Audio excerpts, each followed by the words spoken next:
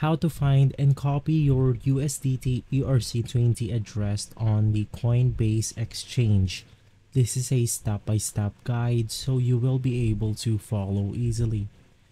Now of course you want to go ahead and open up the Coinbase exchange application right here, which is the Coinbase application. And once inside, you can just go ahead and log in through your account. Now once inside the Coinbase application, you want to go ahead and click on my assets right here, and it will basically take us to the assets of our account. From here, you can just go ahead and click on receive.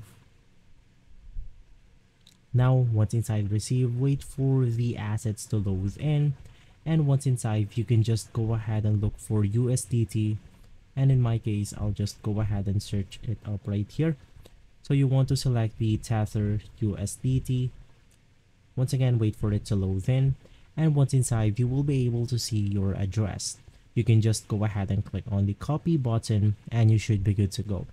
So if this video has been helpful for you, please consider by liking and subscribing. I'll make sure to see you again next time, and as always, thank you.